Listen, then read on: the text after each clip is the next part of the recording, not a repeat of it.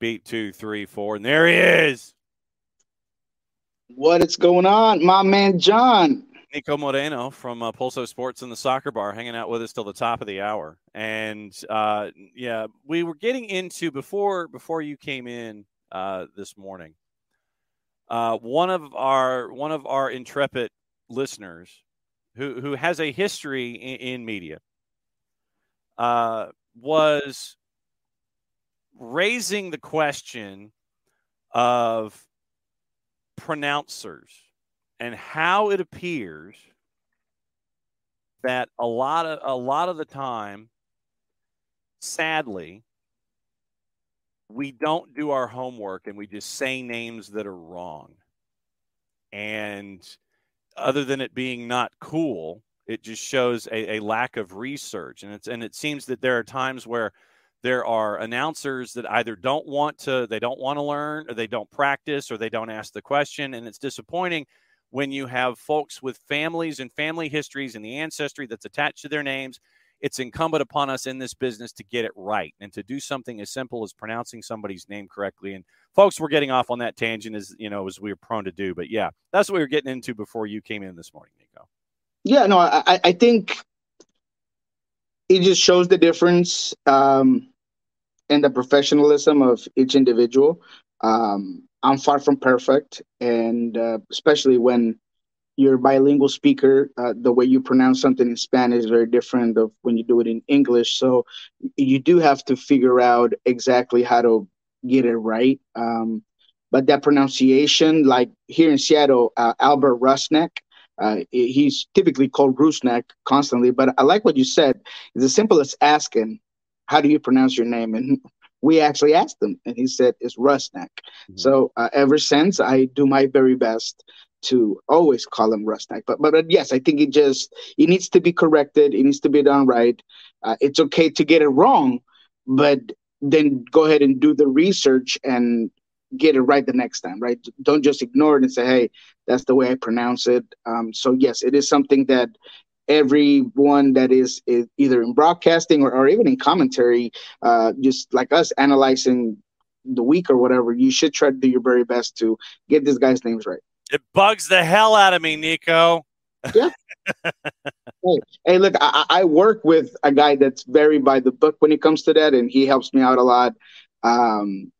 Either he calls me out right off the bat, or we'll have the conversation later.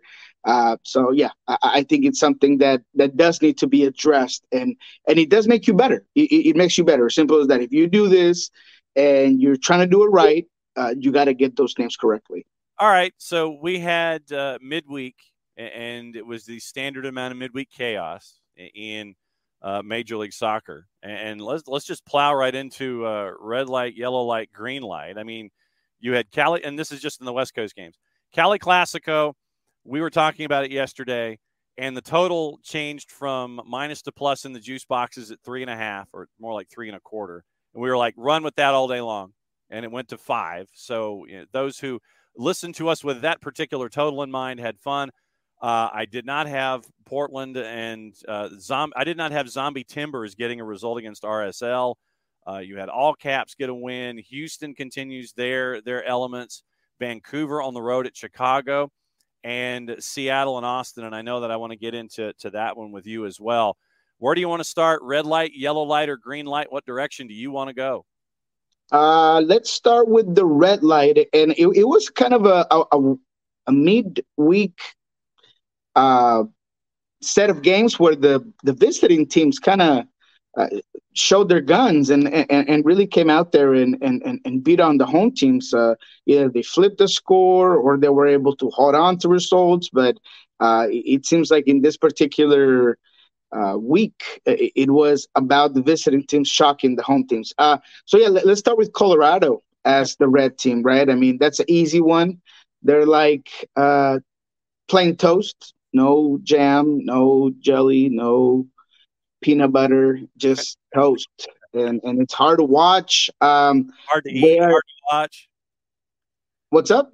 Hard to eat and hard to watch. Hard to eat, hard to watch. I mean, this is a team that has only won one of their last 10 games in all competitions. They've been outscored 11-1 in the last 3. They continue to revert to the exact same tactics. That's okay. You gotta, you know, believe that what you're working on is going to eventually produce. But with the firepower or limited or lack thereof, if you will, it's just hard to see them get any better. And they continue to run into this exact same wall. And if you are not doing well offensively, and we talked about this in the past with Colorado, then you have to correct it on defense or put everything you got on just making it hard for the other team. But they haven't even been able to do that. So in this game against Minnesota, they get completely demolished. Um, they have absolutely no midfield. They're allowing Reynoso to get in all his favorite spots.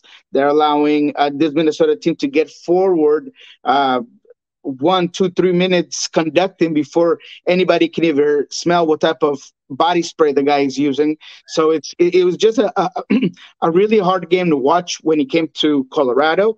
I did put it on last night because I wanted to see Minnesota. I think they're a very hot and cold team at times.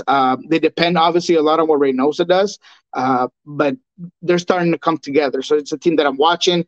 But yeah, all around Colorado just terrible. Yellow light. And once again, our parameters here are twofold. It can be a team going from red improving toward green. It can be a team that is degrading from green heading toward red. You can use a repeat team, but you have to come up with a different reason. Who's your yellow light this week? Yeah, I'm going to give you a new one, and it's going to be maybe one that you might enjoy, and it's the Philadelphia Union. Okay. You can't go out there and allow Toronto to just dominate you because they did that. They outdueled them. They were a team that I don't know, felt like they could outpossess you. They were the more dangerous team all around. It seemed like the Union were lost on the field. They would try to get the ball, and then when it came down to transition, it seemed like guys would look at spots where there are usually players making runs, and there was nobody making runs. So you have to bring the ball all the way back, and you start to create this possession without purpose. And then Toronto, they don't just get the 3 goals, but it could have been, maybe 4 or maybe 5 in this particular game. So I'm not used to seeing Philadelphia as disorganized and without the answer to questions on the field as I have in this particular game. And then we've seen it before in Leagues Cup, where once they get far behind, or maybe their initial plan as a team that wants to play very organized doesn't quite work, and they begin to get plucked away and kind of chopped through and broken down, then they just don't really have any answers. And against Toronto, a team that doesn't win since May, you allow that to happen, and you're allowing Bernadeschi to get the ball behind your back line with anybody touching them. I just find it concerning. So I'm going to bring them down from a green, where they've been most of the season, to a yellow. Okay, so then since you've dragged Philly down to the yellow, who is your green light this week? See, that's the tough one, because we've had so many of those green teams kind of come up and stay the same, and I don't want to repeat, especially in the teams in the East, which I would probably go for when we're talking about Cincinnati, because. Look, it was a good game against Atlanta, for them to kind of revert that, and I really thought Atlanta was going to get away with it and do what they do best, and especially lately, with these new additions, and try to beat down Cincinnati, but they really couldn't do it. So with the sense of not going to get over Cincinnati again, I'm going to change it up, and I am going to fit back St. Louis up top of that green list. They were yellow. We're going to move into green. Klaus was back. That was interesting. That's a guy that they've missed a lot. That's a guy that does seem to make a difference whenever he comes on the pitch.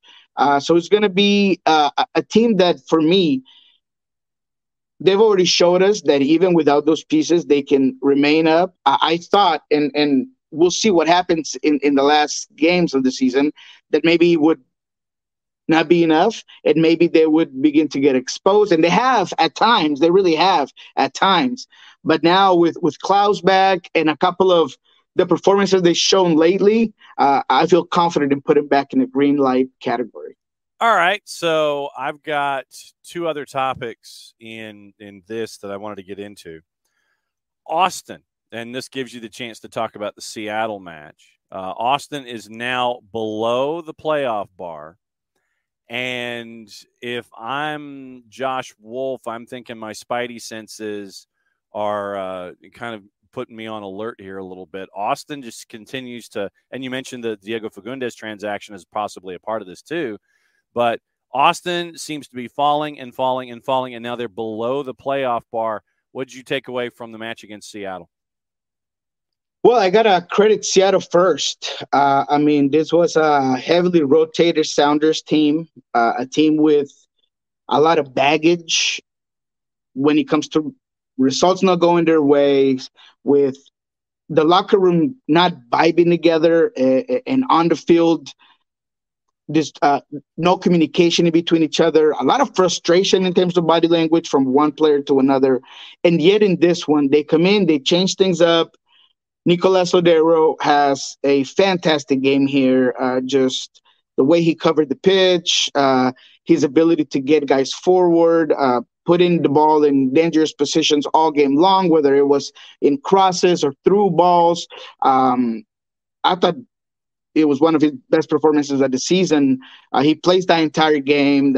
There's a point where he's playing so far out left that he's coming back almost as a wing back, defending in the 87th, 88th minute. I mean, this is a guy that is 30 plus years old, and that, you know, he might no longer be in Seattle, and he's giving you absolutely all this effort.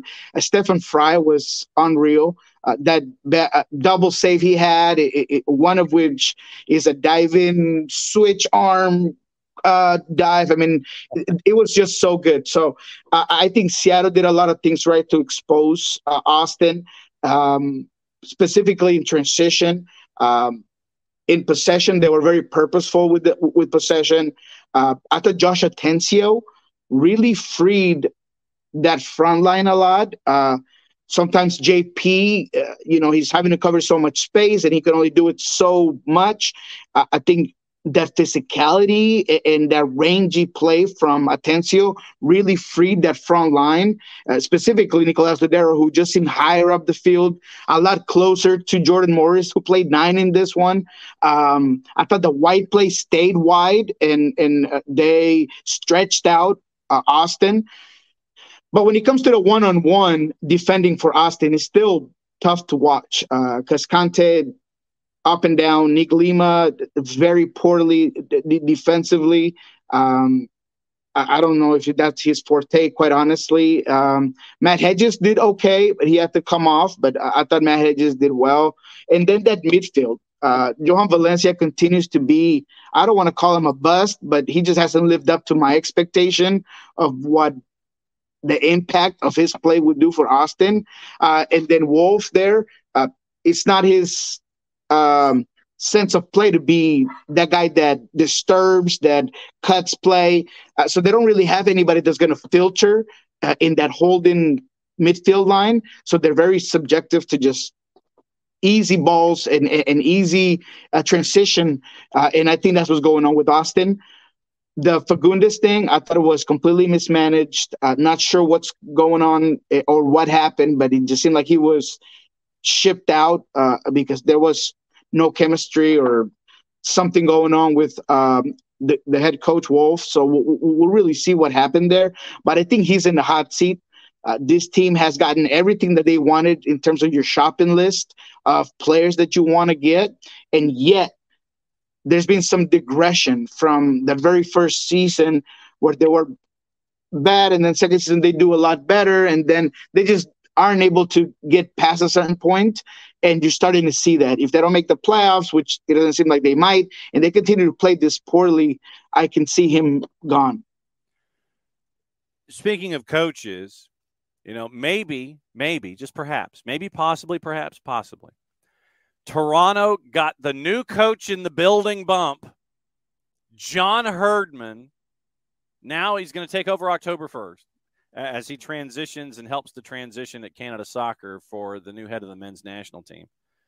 But John Herdman, who has no history of coaching on the club level, he just went from like New Zealand youth to Canada women to Canada men. Now, Bill Manning in Toronto thinks that bringing in a guy like John Herdman will put butts in the seats, turn Toronto into this hub for Canada Soccer, try and attract those big names that apparently might be mad at John Herdman on a national team level.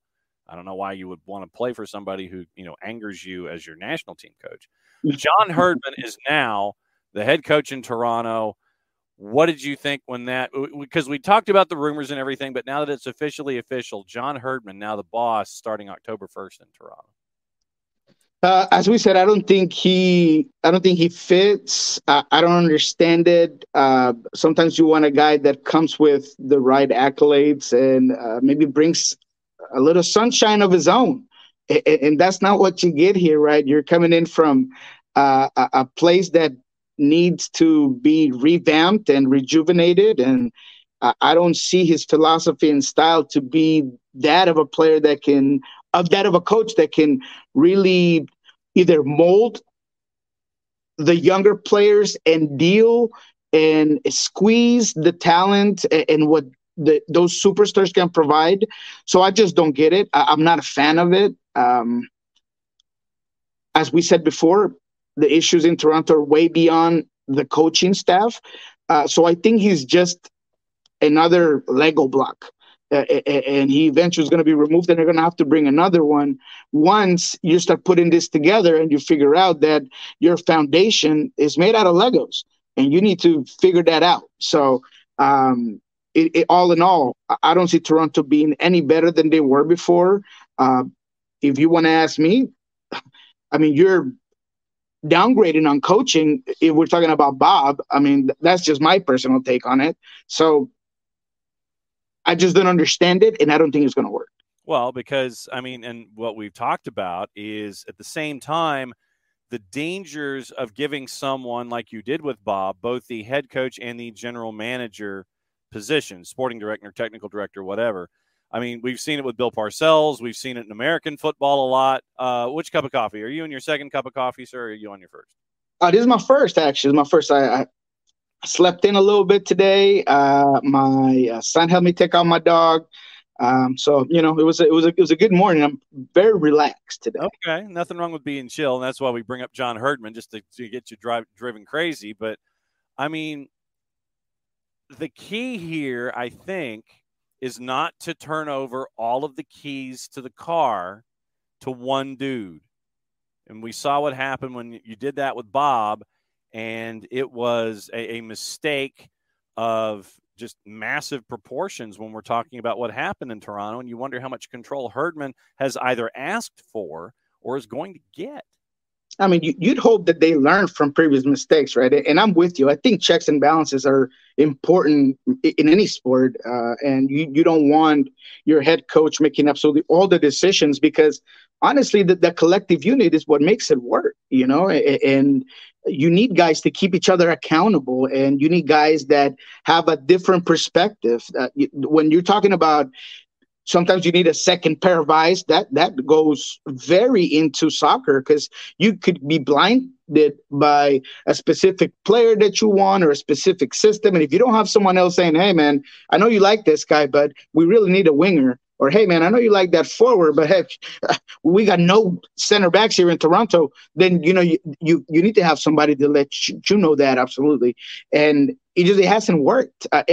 Sometimes it works. Bruce has done it correctly at times, and there are your exceptions. But all in all, I always think that any organization needs to have a sporting director, GM, or maybe GM, president of soccer, and all of that, because each one of those guys is going to bring a different perspective and is going to make you a better, more complete organization. And that's just the way it is.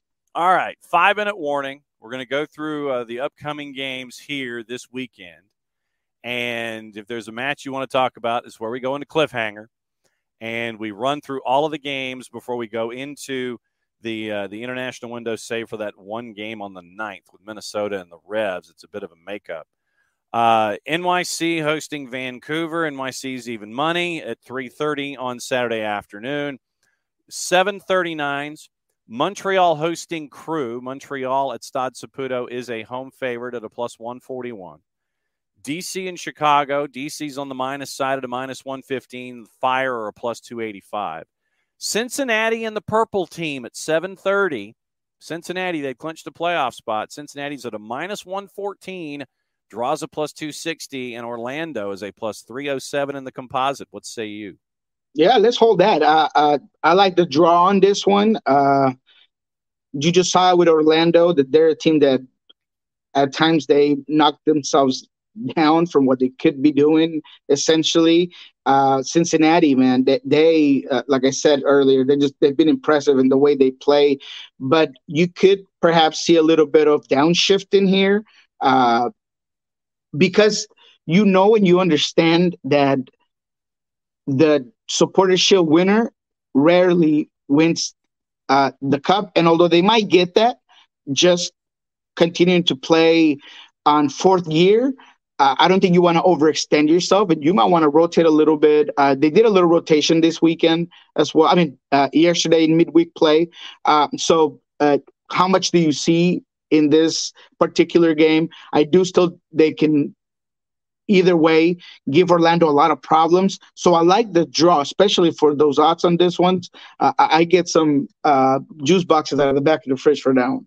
All right. Revs are a minus 132 hosting Austin at 7:30. Your 8:30s, FC Dallas and 97-degree temps is hosting Atlanta United. That one's going to be an interesting one. Dallas is a plus 127. Atlanta United is a plus 202. Ooh, okay. Draws a plus 250. No, look, I think Atlanta can give Dallas a lot of problems. I mean, you just kind of saw it against St. Louis, a team that doesn't have the firepower that Atlanta does, but that can hit you with a lot of the dynamic play. Dallas is a team that their rest defense is very poor. You know, they've had some injuries in the center back position. I think their wing backs as well don't provide you the most confidence in terms of defense. So I think Atlanta in this one could be a heavy winner for me. I would even take, what's the over-under on goals in this one? Well, let's see. When does it change? That's the big question. When does it change correctly? So let's see. Over-under flips to a positive at basically a plus 2 3/4. So if you go 3, it's at a plus 141. 3.5 is a plus 206. So 3.5 is a plus 206. It changes at plus 2.75. 2.5 is a minus 122. 2 3/4 is a plus 104. So I'll take the 3.5. I'll take the 3.5. Call me crazy, but I'll take the 3.5 in this one. Pius just got a very silly red card. I mean, there are goalkeepers that are meant to be out of the box. There are others that don't. And if you can't figure out whether you should just forget whatever the player closer to the ball is doing, if he's not listening to you, if he's not seeing you, just go out there and just kill that ball. And even if you have to give your own teammate a little bit of a shove, but you got to get the ball out. You can't just hesitate and then trip on your own feet and then have to hit the ball with your hands. But like I said, I think when it comes to the defense, that back line, both the entire back line, I don't think that they give you much confidence. Plus, the red card to the goalkeeper, I can see this game being a really good game for Atlanta. No doubt. Jimmy Maurer in net as opposed to Pice. Home favorites, Nashville against Charlotte, Sporting against all caps. RSL, big favorite at a minus 147 with Colorado. LAG at a minus 108 as the Dynamo come to town. San Jose at a plus 104 as Minnesota comes to town. You've got Cascadia, Seattle, and Portland at a minus 145. What do you think? Yeah, I mean, we could sit here and talk about that LA Galaxy Houston. I think it's going to be a good one, but I'm not going to talk about the Cascadia rivalry. I think Houston in this one is still a heavy favorite. I wouldn't put money on it. What's the numbers on Houston Galaxy, just real quick? Plus 259 for Houston. Plus 259 for Houston? Mm-hmm. Oh, I wouldn't mind putting money there. Look, I know the LA Galaxy is coming from a couple of good games. They got some new pieces in, and they seem to be revived a little bit. But Houston is just too good right now. They're in too good of a streak. Cole Carrasquilla is just a different man. You know, he just evolved into this superstar this season, and we've talked about Houston enough for you guys to know why I think Houston would win that game. Now, Seattle Portland, that's a good one. I mean, that's El Clasico of Clásicos in MLS, if you ask me. Portland, Gio-less is the way I put it. Gio, he put his hand down. I mean, he owned the Sounders. Ever since Giovanni Alvarez took over, Brian Spencer and Seattle Sounders were unable to beat that team. I do believe that he was a big part of knowing how to plan games, how to execute them, how to minimize what Seattle does correctly. There was a little bit of a mind game between him and Brian that now is gone. Seattle's coming in from building some momentum. Maybe so are they, right? With a surprising win over RSL. In paper, you could say, you could argue that Portland is the better team. But I think the Seattle Sounders, when it comes to having that core group that has probably been dying to finally get a win against Portland, I think they're going to go all out in this one. As long as there are no injuries, I really do believe that Seattle is finally going to break that wall down and get a win over Portland. All right, then we wrap up. Union are at home on Sunday, favored against Red Bulls, and the weekend finishes LAFC against Messi and Friends. LAFC is a minus 101. Messi and Friends are a plus 245. Yeah, I feel like that's a trap game. To me, when it comes to when it comes to the juice boxes, not trap game at all. Because I really do think that LAFC is either going to pull it off or they're going to draw. I mean, you just saw what maybe a more exhausted Messi and Friends looks like against Nashville. That they played this game a lot differently. I mean, they were going out there and just hitting this inner Miami FC team, hitting Messi. Dax is trying to like tackle Lionel Messi, trying to pull down his shorts. I mean, it was definitely a game where I think Nashville figure out that they'd had to play with a different sort of mentality, and they made it difficult for them. And you start to see how much you need certain players for Inter Miami. I thought Taylor was not great in this one. Joseph Martinez looked tired. I think Messi, who does his walk-in and then performs, obviously, because that's what he does. He just looks for those moments. He didn't get a lot of moments. So can LAFC and Cherundolo maybe make them defend and get them more tired, press them, use the speed of Bouanga to get behind, whether it's Alba or Jelen on that side. I think they can really do it. They have the weapons to bring it to Miami. So I see LAFC. I wouldn't put any money on it on this one particularly, but I think that LAFC could either win it or draw this game. All right, so then Jason Nix asks, where do you think Gio lands? MLS, Liga MX, or someplace else? I think he'll stay in MLS. I think that's where his highest value is. I've mentioned that he indicated in several talks that we've had with him that he had ambitions to coach a national team, but I don't know if there's any vacancies at this moment where he really fits. He's wanted to coach the Venezuelan national team for a very long time. That's somewhere where I'm sure he'd look, but not sure if he would get that job right now. On the contrary, in MLS, there's a ton of teams that could use him, that would want to have him.